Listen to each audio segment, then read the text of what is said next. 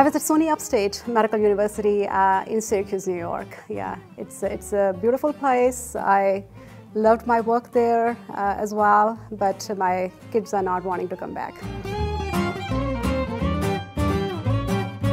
Wright State's mission and values kind of match with my mission and values. I am interested in women's health. I'm interested in reducing disparities in healthcare. I'm also interested in a whole health, a more holistic approach to healthcare, a whole health system of care. And Wright State is the right school for that because it has a lot of primary care focus. In addition, both my daughters are going to be in Chicago, and it's only going to be 4.5 hours away.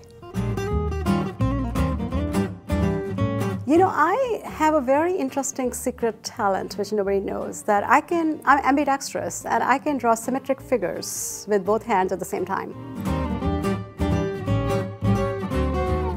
I have always loved the sound of music. That's always been my favorite. I grew up in India. I was born in northern part of India in Punjab. I went to New Delhi when I was 2 years of age, and I grew up in the Indian Institute of Technology campus. So it was very idyllic engineering campus, and it was a lot of fun. I'm cook Indian. I would probably cook kidney beans, like a spicy kidney beans, curry, more like the chili, I would say, with rice.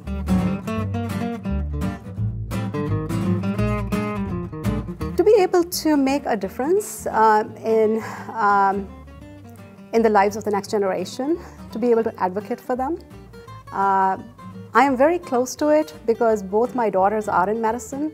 So I understand what medical students go through, and I am here to support them, and I'm here to give them the best education we can in family medicine and have a workforce that is fully engaged and fully involved in solving the problems, the vexing problems of our healthcare. To meet my goals in Chicago.